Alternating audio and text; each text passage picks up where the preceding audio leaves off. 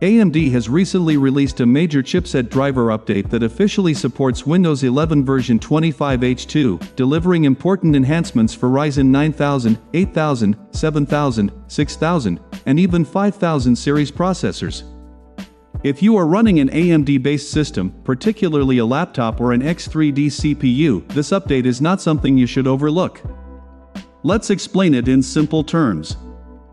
Yesterday, AMD rolled out two significant updates. The first is the Radeon Adrenalin 25.1 2.1 graphics driver, which introduces new FSR Redstone features for supported GPUs. More importantly, AMD also launched a new chipset driver, version 7.11.26.2142. This chipset driver officially introduces support for Windows 11 version 25H2, making AMD one of the earliest major hardware vendors to support the update, following Intel's recent Wi-Fi and Bluetooth driver releases.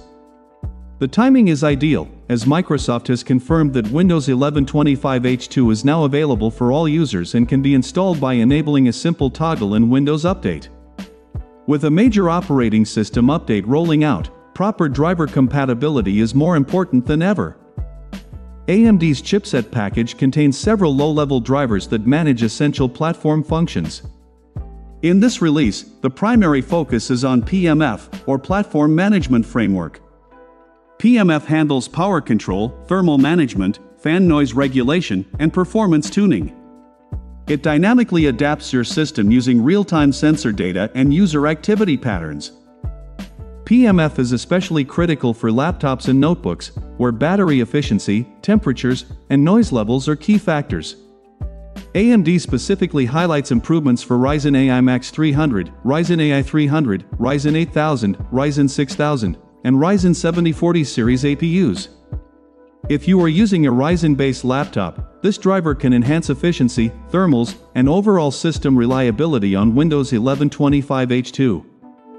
Another major enhancement in this update is the 3D V-Cache Optimizer, which is now fully compatible with Windows 11 25H2.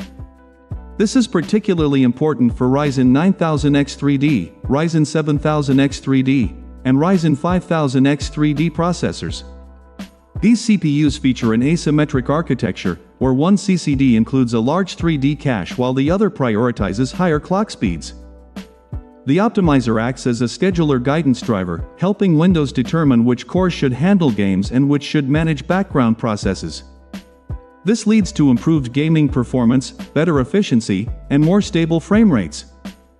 In addition, AMD released Ryzen Master version 3.0.1 alongside the chipset driver. This update brings a refreshed interface for Ryzen 7000 and newer processors, support for high-speed DDR5 memory tuning, and a new overclocking option called DDR Nitro Mode.